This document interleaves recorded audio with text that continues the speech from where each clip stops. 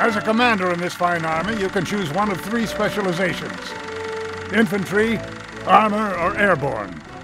The infantry is the backbone of the Allied forces, and they'll do whatever it takes to get the job done. Infantry commanders can send in camouflage units to get the drop on the enemy, or rain down holy hell with an artillery strike. If the going gets tough, call up your Army Rangers. These boys can rack more kills before breakfast than most GIs in the entire war. The Armor Division rolls over anything and everything that gets in its way. Armor commanders can requisition high-velocity, armor-piercing shells that'll punch through Axis tanks like they're wet cardboard.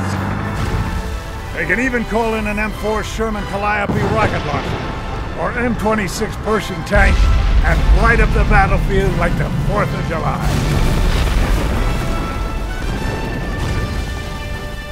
Finally, the Flyboys, the Airborne Division.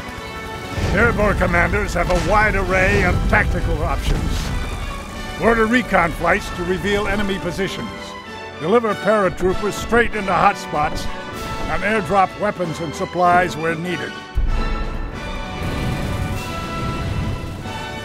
HQ will award points for outstanding combat performance. The more you fight, the more you earn.